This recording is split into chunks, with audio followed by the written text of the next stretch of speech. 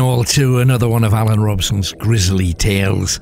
We're starting tonight with something that's downright grisly and disgusting. Sex crime. Now, there are a number of celebrities we've touched upon in previous weeks, people like Cosby and Mike Tyson, who'd been jailed for rape, and we've also mentioned people who've appeared in TV shows like Deadwood, but we haven't mentioned some of the rock musicians like Ian Watkins, who founded a rock band in Wales called the Lost Prophets. An amazing band they were in their time. He was arrested in December 2012 for a whole batch of charges, including sexually assaulting children and possessing child pornography. The Prophets broke up as soon as he was sentenced for 29 years in prison in 2013. And also, 3 years later, 3 detectives from the South Wales Police were also investigated for failing to act on people that had come forward charging Watkins with sexual abuse from as early as 2008. Now, if you're a fan of movies, especially American comedy films, you may have heard of Pee Wee Herman. He was a very, very distinctive looking guy, and with his dicky bow tie and his skinny frame and his little grey suit, played by a man called Paul Rubens.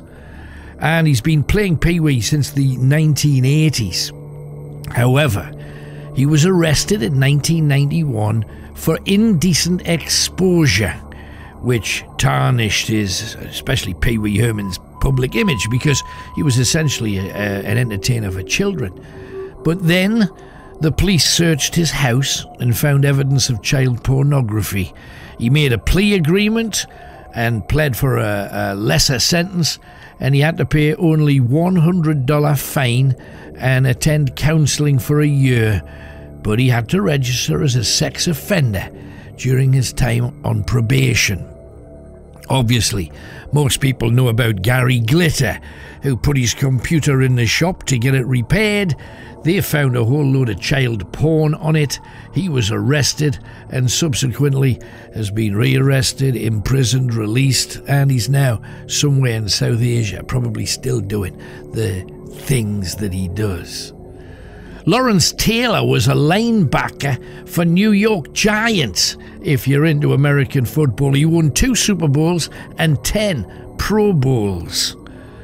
And he was an infamous partier and a serious drug user, but he was sober in the 1990s to 2000s when he was arrested for the statutory rape of a 16-year-old girl.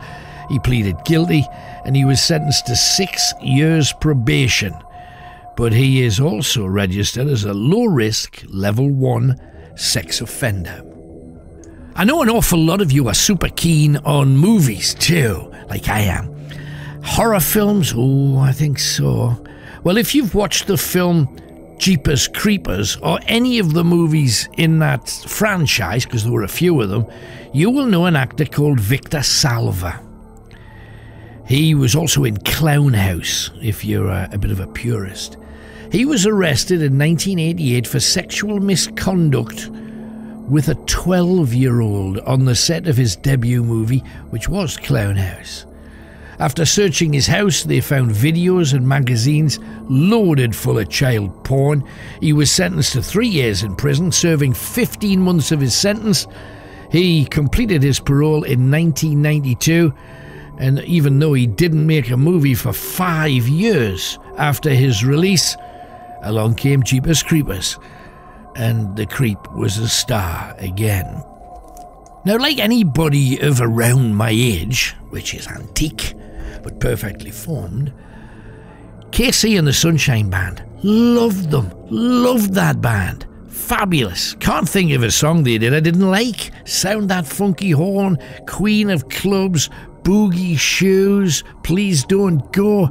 It goes on and on and on. And yet, one of their founding members, a guy called Richard Finch, who actually won Grammys for his work with KC and the Sunshine Man, and he also wrote the soundtrack for Saturday Night Fever, which is still being used. But in March 2010, Finch was accused of a sexual assault with a 17-year-old male.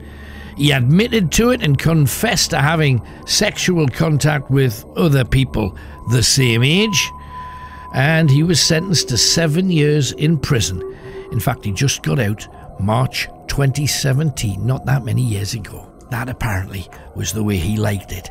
I think, like everybody else, I was stunned when Rolf Harris, one of Britain's most beloved entertainers for decades, was arrested in 2013 as part of the post-Jimmy Savile crackdown on celebrity sex criminals.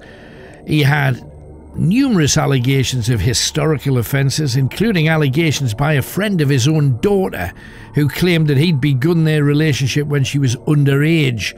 A letter even popped up from Harris to the girl's father where he begged forgiveness for scaring the girl and how he was in a state of abject self-loathing over the affair that Harris claimed only began after she was an adult.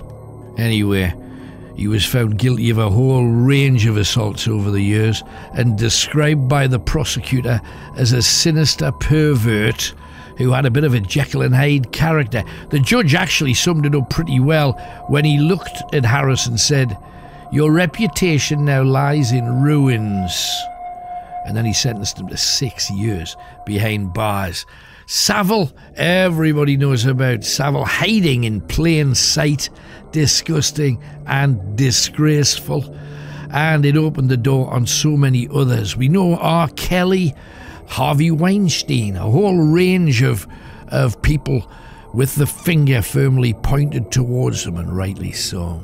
Now, I must admit, I'd hoped that this feature would be quite short. However, no. Let's talk about Ron Jeremy, who is an adult film star, porn star, in fact, probably the most famous still on the planet. However, he was charged with raping 3 women and then was separately charged with raping a 4th. And he was set to be prosecuted by the Deputy District Attorney Paul Thompson, who was also in the process of prosecuting Harvey Weinstein at the time. Jeremy has always said he was innocent on all counts. Danny Masterson, ever heard of him? He appeared in a thing called The 70s Show in America, and the district attorney announced that he was charged with raping 3 women between 2001 and 2003. He's been under investigation for sexual misconduct since 2016. They have declined to press charges against him in another 2 cases due to insufficient evidence. We know about Bill Cosby. He was found guilty of 3 counts of aggravated indecent assault, 10 years in prison. CeeLo Green, yeah, he was accused of sexually assaulting a woman who'd had dinner with in Los Angeles. They didn't have enough evidence to bring rape charges, but he was later charged with providing a controlled substance and putting it in a drink. He pled not guilty. Now, the X-Men director Bryan Singer, how about him? He was accused of sexually abusing a male teenager. The accuser have filed additional lawsuits against other prominent members of the entertainment industry, but Singer was also charged with raping a 17-year-old boy in 2017. Sean Penn, he was charged with domestic violence with his then-wife Madonna, tying her to a car. We've mentioned this in previous weeks. Brad Pitt, he was charged with indecent exposure in 1988 when he mooned drivers on the Pacific Coast Highway in California. Not the worst offence you could imagine. Roman Polanski, the director, every now and then you'll hear his name being mentioned. He was charged with statutory rape, sodomy and child molestation after he had what he called consensual sex with a 13-year-old girl. Now, most of the charges were dropped. Polanski pled guilty to statutory rape. The sentence was set to be probation. But when Polanski heard that the judge wanted to cause a media storm by giving this multi-millionaire jail time, Polanski left Europe and fled to the United States. Then Jim Morrison. We love Jim Morrison of The Doors, yet he's a sex offender too, whichever way you dress it up. In 1969, Jim was arrested for indecent exposure after performing a concert in Miami with The Doors. And even on stage, he used to get it out and wave it about. He was later convicted, but avoided jail time by paying a $50,000 bond. Now, if we're talking sex crimes, we've got to list those that some people consider their absolute heroes. Oscar Wilde, one of Ireland's finest. He was convicted of sodomy and indecent acts in 1895, a time when homosexuality was common, in some schools almost expected, but he ended up spending 2 years in prison. I know a lot of people mourn Tupac Shakur, some of his music very good, but he was charged with sexual assault and battery and sodomy in 1993. He admitted having consensual sex with the woman who accused him of the assault, and he was convicted of first-degree sexual abuse. So maybe not quite the guy that we thought he was. Now, he was born in Athens in Greece, best known for two things, being the drummer of Motley Crue and also the man who did a sex tape with Pamela Anderson. Tommy Lee was charged with indecent exposure when he dropped his pants while taking a bow at a 1990 Motley Crue concert. He was fined $1,647 for the incident. Nelly, oh, it's getting hot in here. The rapper was arrested in October 2017 when he was on tour in Washington. He was booked for second-degree rape following an encounter that took place allegedly on his tour bus.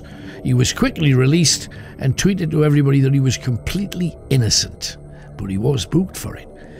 Like the Peppers too, Red Hot Chili Peppers, Anthony Kiedis was charged with indecent exposure and sexual battery after Peppers concert in 1989. He paid a fine for indecent exposure, then appealed the sexual battery charge. Somebody that looks downright peculiar, but was in fact a bit of a mammy's boy, Marilyn Manson. He was charged with indecent exposure in 1994 and charged with sexual misconduct in 2001 by a male security officer. Apparently, the officer alleged, that he'd got it out, waved it about, and offered to share it.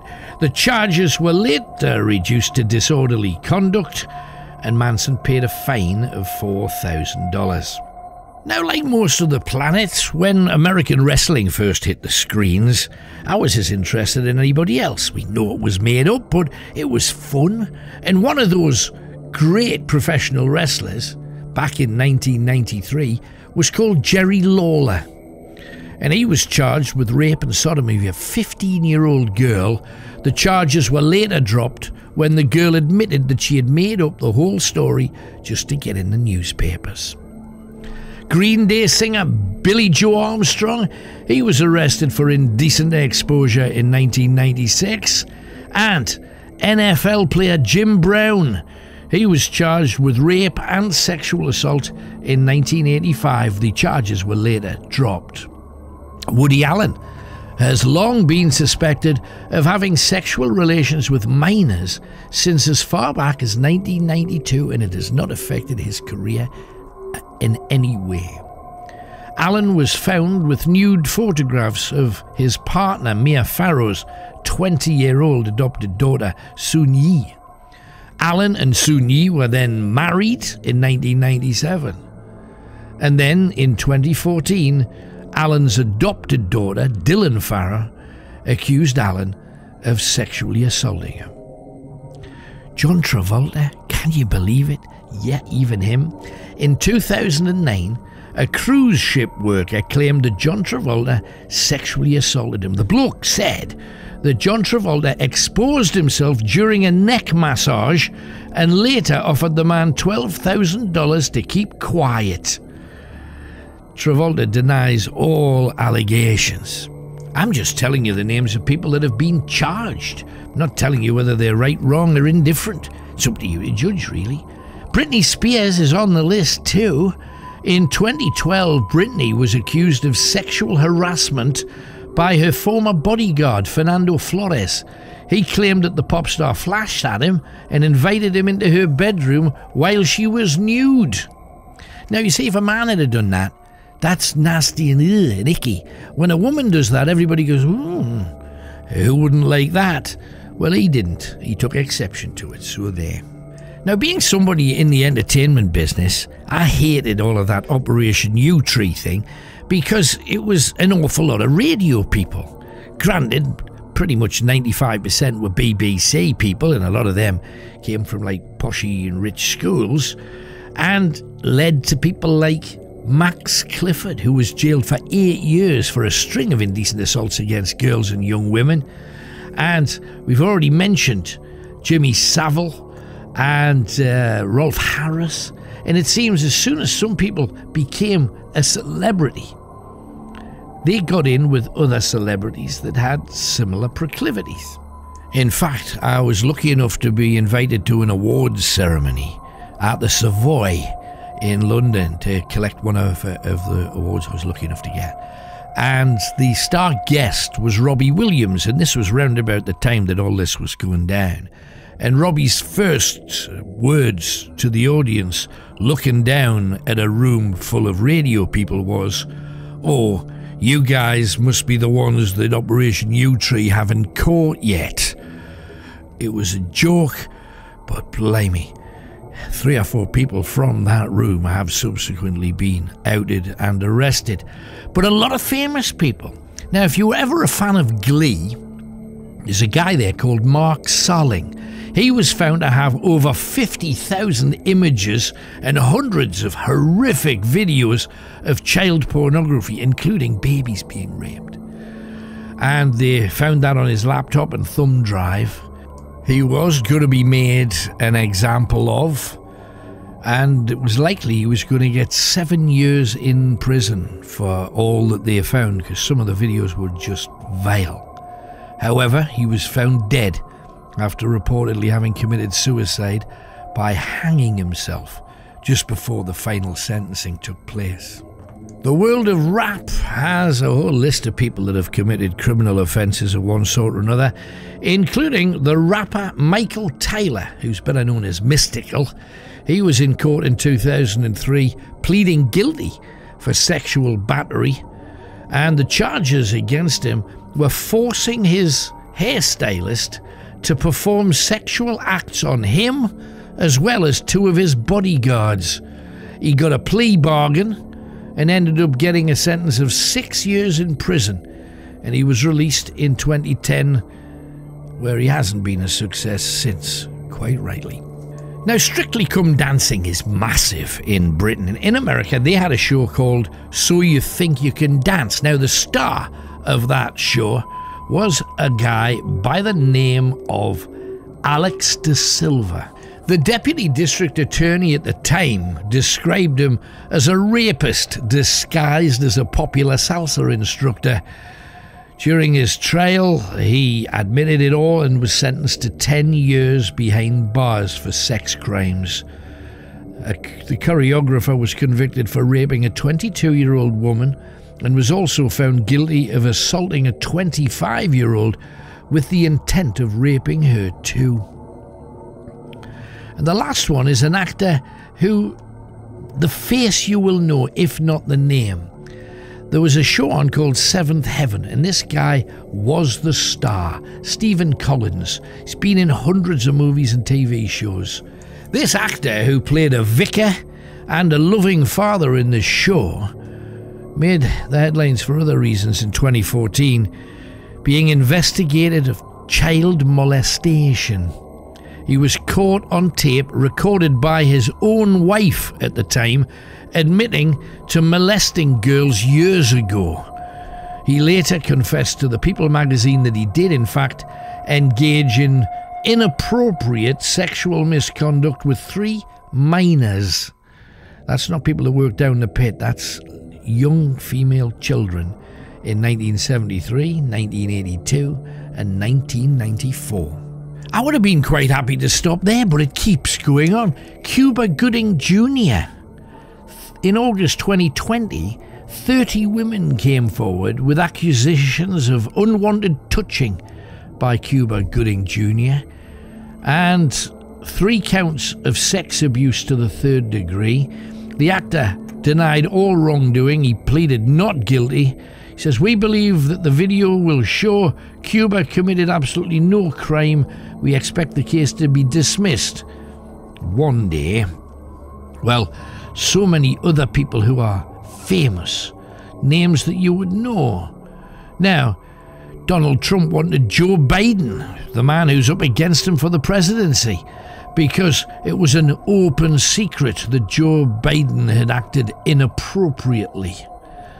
The way that he puts his arms around women, resting his hands on their shoulders, standing a little too close. I think that's kind of pushing it, especially in the lists of the sort of behaviour that we've shared with you today. Now, the singer-songwriter Ryan Adams, not Bry's cool, Ryan, he was apparently a predator when it came to women. 7 women, including Adams' ex-wife Mandy Moore, the singer, and a woman who was underage, claimed that he'd abused them psychologically and emotionally. Adams' lawyer said the allegations were serious and outlandish, made by disgruntled individuals. Adams also said, "I'm not the perfect man, but I've never hurt anybody intentionally or unintentionally." Well, who knows what the truth is. Kevin Spacey, an actor called Anthony Rapp, said that when he was 14 and a child actor, he was molested by Kevin Spacey, who was about 27 at the time. More men have come forward to say that Spacey assaulted them. Most accusations during his tenure as artistic director of the Old Vic in London. One described a full-fledged sexual relationship when he was only 14. One ex-employee said, "We are all involved in keeping it quiet. I witnessed him groping men many times in all sorts of situations." Spacey has sought treatment. He was also fired from House of Cards, and his charitable organisation, the Kevin Spacey Foundation, was closed. On September the 4th, 2018, the Los Angeles County District Attorney dismissed cases against Spacey and 2 other accused assailants, Steven Seagal and actor Anthony Anderson. I was also really surprised that Morgan Freeman, blimey, he's even played God. Morgan Freeman has also got his name on the list. He was investigated after allegations from 16 people claiming that they witnessed or were victims of sexual harassment and inappropriate behaviour by Morgan Freeman. One woman who worked as a manager at Revelations, Freeman's production company, said that she was victim too. He said, "If I ever passed him, he would stare at me in an awkward way, look me up and down, sometimes stopping and just staring. One time he stopped, looked me up and down as I walked into a room with people, and everyone burst out laughing. I literally froze, feeling very uncomfortable, and one of the people in the office said, 'Don't worry, that's just Morgan.'" In addition to a pattern of looking women up and down, which I think most men with red blood in their veins have done, or probably still do, CNN said that witnesses claimed to see Freeman subject female employees to unwanted touching and lewd comments. Allegedly, his behaviour was not limited to the offices where he ran, but also onto film sets and sometimes press parties, although nothing was ever proven. And I've got to mention George H.W. Bush. That's the dad. And 2 women said that George H.W. Bush groped them During recent meetings with the former president, he touched me from behind from his wheelchair with his wife Barbara Bush by his side. He told me a dirty joke and then, all the while being photographed, he touched me again. And Bush didn't deny it. He said he's over 90. He apologised to his spokesperson for grabbing women's rears in what was intended to be a good-natured manner. In other words, if you're old enough, you can get away with pretty much anything. I briefly mentioned Steven Seagal, an actor that we've all watched his films at one time or another because he made so many. Multiple women accused him of sexual misconduct. One woman, Regina Simons, said Seagal raped her on the set of the film On Deadly Ground. Another woman, Fabiola Dardis, said Seagal demanded that she audition for a role in a bikini and then groped her during the meeting when she was only 17. Other actresses, including Juliana Margulies, Katherine Heigl, Portia de Rossi and Jenny McCarthy, came forward with stories about Seagal's misconduct. Several former assistants also lodged complaints against him. But as we mentioned, all charges were dismissed. Dustin Hoffman, good grief. In 1985, Anna Graham Hunter was a 17-year-old production assistant working on Death of a Salesman. Dustin Hoffman played the title role and he made the experience really uncomfortable for her. It left her long-lasting scars. She said, "He asked me to give him a foot massage my first day on set, so I did. He was openly flirtatious. He grabbed my ass. He talked about sex to me and in front of me. And one morning I went to his dressing room to take his breakfast order. He looked at me and grinned, taking his time. Then he said, 'I'll have a hard-boiled egg and a soft-boiled clitoris.' His entourage burst out laughing. I left speechless. Then I went to the bathroom and cried." In December 2017, actress Catherine Rossiter wrote a column for the press sharing her own story of harassment by Hoffman. She said he groped her backstage, exposed her to the crew and demanded back and foot rubs. 2 other women came forward to accuse Hoffman of sexual assault. Another woman said he exposed himself to her when she was a minor. And finally, I bet you're so glad to get out of this because this is icky. Star Trek fans, George Takei. Yes, Sulu. In November 2017, a former model, Scott Brunton, said that George Takei undressed and groped him in 1981 when he was 23, Takei in his 40s. Takei denied it, though he had joked about grabbing men's crotches with Howard Stern in October of that year. All of these things are the charges made. You got to make your own mind up what you think about each and every case. But in a world where there is so very little leeway these days, it's something to take seriously. But let's get down and grisly, shall we? Now, something that I always think is pretty grisly is contraceptive devices, okay? Now, I don't know about you, if you're a man, the very first time you ever had to put a condom on, and did it go well? Didn't for me. Ooh, not at all. Definitely a case of the wobbly warhead. And then you women having to try things like intrauterine devices. It's getting an injection under your skin, but you've got to keep a hold of it and make sure it doesn't disappear. Putting something inside yourself that can also disappear. It's an icky, grisly kind of subject. However, I'm going to tell you a few stories of contraceptive devices right back from the beginning.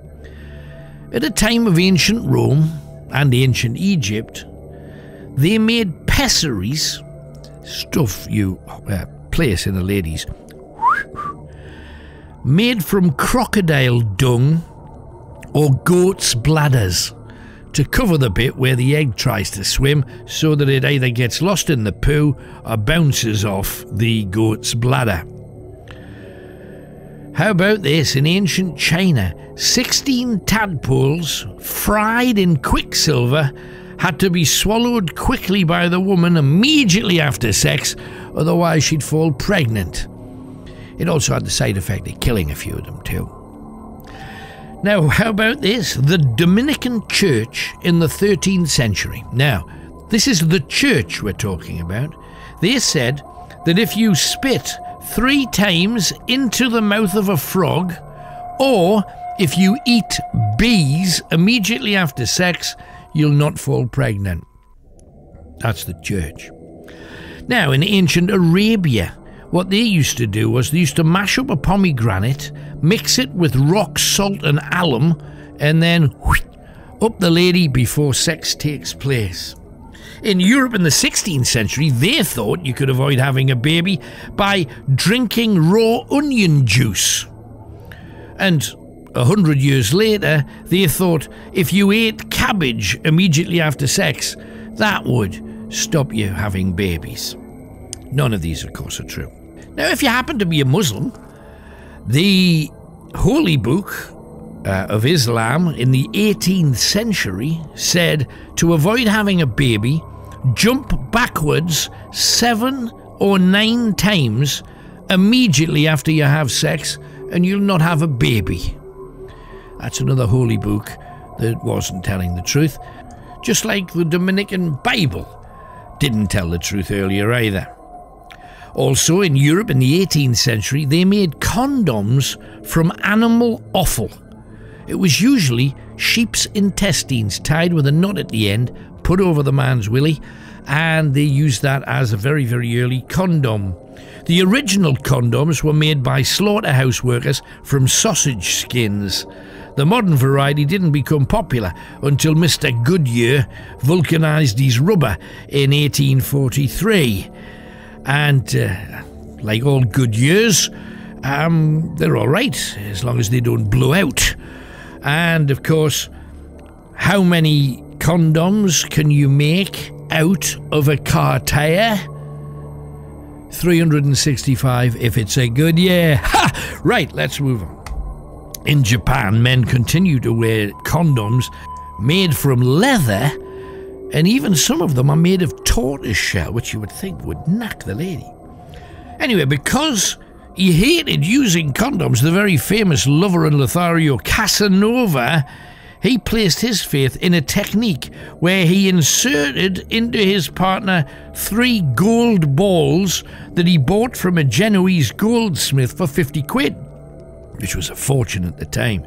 He said that this method had served him well for 15 years. A more likely explanation for his run of luck without any babies was the fact that he was actually infertile. And also, finally, in some third world countries, the use of Coca-Cola or Pepsi-Cola as a douche, in other words, when you're finished, lob some of this in, is one of the most common and successful forms of contraceptive. And scientifically controlled tests at Harvard Medical School proved that although regular cola has a 91% success rate as a spermicide, Diet Coke, Diet Pepsi, is 100% effective. How about that? So, all you gotta do is make sure that the Ladies' Mary drinks a good glass of Diet Pepsi or Diet Coke, and you should be alright. But don't sue me if that doesn't work out to be true. I'm merely quoting Harvard's figures here. Now, if you were to go on to Robson's World, there is a particularly cool show on there where I go to visit the cave of Sawney Bean, the biggest mass murderer and serial killer ever in Britain, and also a cannibal.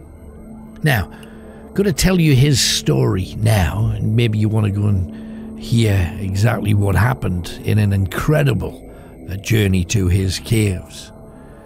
The word cannibalism comes from the Spanish name for a vicious tribe of man-eaters called the Caribs, based in the West Indies. They were known as the Canibales. Although in many cases it was purely down to necessity, people during times of famine, even in Britain, selected a victim to guarantee their survival. In other tribal situations, it was believed that if you ate the heart of a brave man, you took on his courage. Well, perhaps Scotland would be considered one of the last places you would expect such a practice. Yet in the early 1500s, a man by the name of Alexander Bean, known as Sawney, was born in East Lothian. He came from a very close family. His mam would make and sew clothes whilst Dad trimmed hedges and would dig ditches for local farmers. Young Sawney was particularly lazy, getting many a clip from his father for choosing idleness to hard graft, and over the course of a very warm summer, he met a woman with similar proclivities called Shauna. Some say Sheila, others Sheena, but anyway, it was the love of a sort for the rest of their life. They found a cave in Bennion Head between Girvan and Ballantrae, its entrance hidden by the sea during high tide, and it was there this couple, living in a cave, produced 8 sons, 6 daughters, 18 grandsons and 14 granddaughters. Sons also had sex with their mother, their sisters and their children. It was an incestuous gathering of half-wits, bandits and thieves, and rather than work, they gained their wealth and food by stealing. Now, rather than leave a trail for soldiers to follow, they began dragging the dead bodies of the people they've robbed back into the cave, and rather than waste all of that fine meat, the bodies would be hacked into cuts, some hung for a while to improve their flavour, other parts pickled, whilst the rest would be hurled off a hillside very near the sea. Month after month, parts of men, women and children were regularly being washed up on local shores. Now, it's believed that the story of Nathaniel Crouch only ever happened because he had a fascination with Sawney Bean. This man wrote stories under the pseudonym of Richard Burton, and the stories were always about flesh-eaters, as all around him children, young women and the occasional handsome chap were disappearing. Now, the clue to who was responsible was quite easily sourced. Here is a chapter from one of his books. There was the thief in his den, with his wife and children all burned alive, they having made it their practice to kill young people and eat them. One girl of only 10 months was saved and brought up in Dundee. Then at 12, she was found guilty of killing a 3-year-old boy and eating him alive. On standing before the magistrate, her plea made each who heard it shiver. Have I done such a heinous act? If you did but know how wonderful the taste of a man's flesh was, none of you would forbear to eat it. It's said to resemble the leanest of pork, without any fat, and if barbecued, you would never know it from the most delicious of meats. So, back to Sawney, who had created almost a production line. Those dragged back to the cave, many alive, as meat eaten from anything freshly killed always tastes better.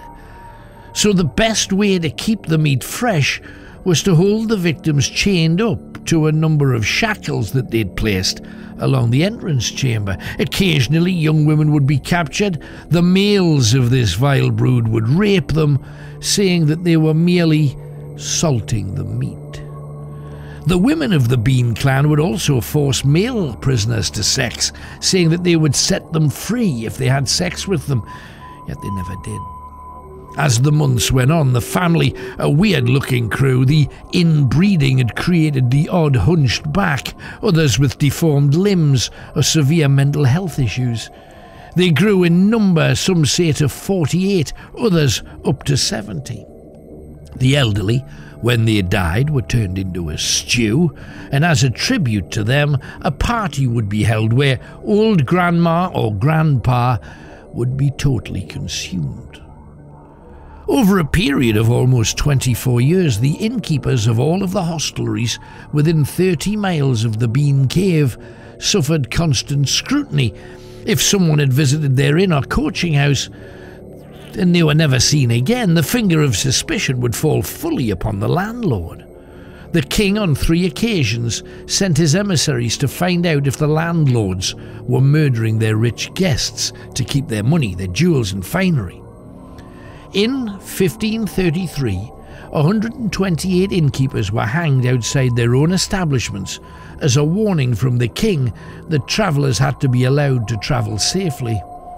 All the while, Sonny Bean found this hilarious and had his boys steal a few of those corpses before they spoilt. It's thought that 700 people were murdered and eaten by the family over the years.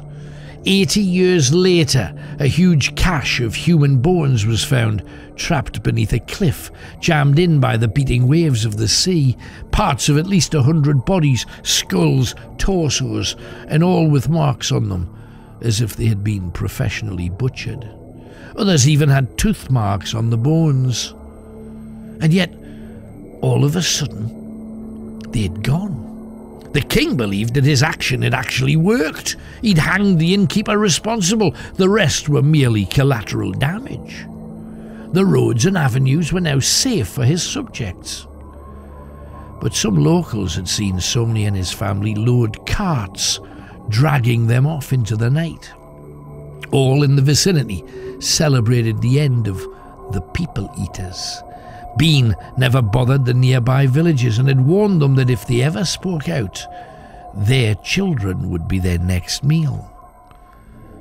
Some weeks later, on the east coast, just north of Berwick, another cave, almost identical to their old one on the west coast, was found on an empty beach miles away from the nearest town or farmhouse. Once again, the tide hid the entrance of the cave. It was only ever noticeable at low tide, and even then you needed to bend double to move into it, leaping over slippery soaking seaweed and algae-covered rocks. The cave then moved up, and manacles were attached close to the chamber entrance. 3 huge flat stones were dragged along to be skinning and preparation tables for the human meat. And there, on an upper level, a big circular chamber with fires burning to provide this clan with surprising amounts of heat. In the centre, a trench where human torsos were buried in charcoal to be cooked like a hog roast at your local rugby club. There were other smaller fires where children could be rotated on a spit, or smaller organs could be pan-fried, or stews made. Strangely enough, to this day, eating human flesh is not a crime, and almost every part of our bodies, except the bone, can be consumed. To some, they favoured the eyes, the cheeks, lips, all of the meat from the arms, legs and torso. The genitals were an especially tasty thing if cooked in wine, especially those of a female. The insides, of course, all had delicacies, just like your local butcher would serve heart, kidneys, liver, that sort of thing. Some preferred tongue, or maybe ribs. Clack a bit of sauce on. Do you really know where they come from? The Bean family were once almost found out in their new home when a family travelling towards Edinburgh came down onto their little beach to picnic before the next leg of their journey. They were having a paddle in the shallows when they heard a strange noise and went off to investigate. When they got there, they found over 1,000 crabs of every size, from that of a coin up to the size of a shovel head, picking bones clean in a rock pool that was actually full of them. Some had a little flesh on them, and these creatures were picking them clean. Luckily, the father said, "Look, children, these crabs have found the carcass of some poor creature, and they're in a feeding frenzy."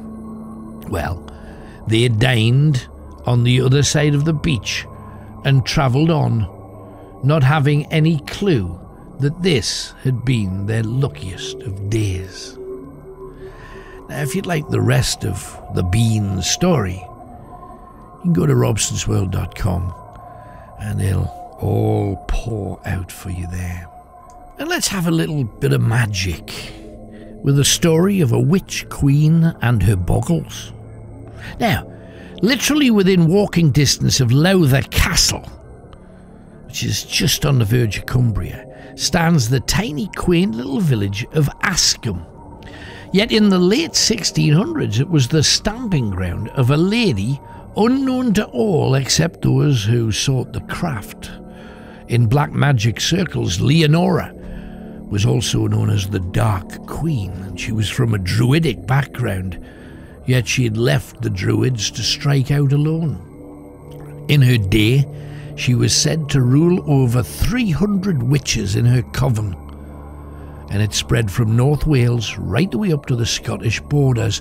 To all who knew her, she had genuine powers, certainly to hypnotise. She could create potions to heal or kill you, and the influence on those around her was great. She ordered that no one should write nor ever speak about her, and those who tried often met with savage treatment. Will Fleet was a local scribe in Cumbria, and he decided to record all of the stories about her, both the good ones and the bad ones. And a local dignitary, believed to be a guest of the Lowthers, sat drinking with Fleet and was fascinated by all these stories he was regaling, all about this colourful witch. So Fleet offered to take this man, a landowner from Chester, to meet this exotic woman. Leonora claimed to be from a long line of witches with a leaning towards the darker side that had gone back to long before the birth of what she called Christ the false Messiah. She was in her late 30s, yet she had this dark, intense beauty. And although many of the richer locals had courted her, she'd chosen a solitary life, like most witches did. Yet the thing that set Leonora apart from all of the other witches, according to the pagan chronicles, was that she had her own legion of the damned. She could control the spirits of the dead and would use them against all who set themselves against her. So, when Fleet introduced her to this rich landowner, he mocked her, even challenging her to demonstrate her so-called powers. Leonora was appalled, yet merely walked away, and the two men walked off saying, "You see, just a charlatan, no power at all when you confront them." Yet later that night, as the men slept in rooms at a local tavern on the outskirts of Askham, there was a chill in the air. The landowner was drunk, and to wake up and see things being thrown across his room by invisible forces, he really thought he'd taken too much ale.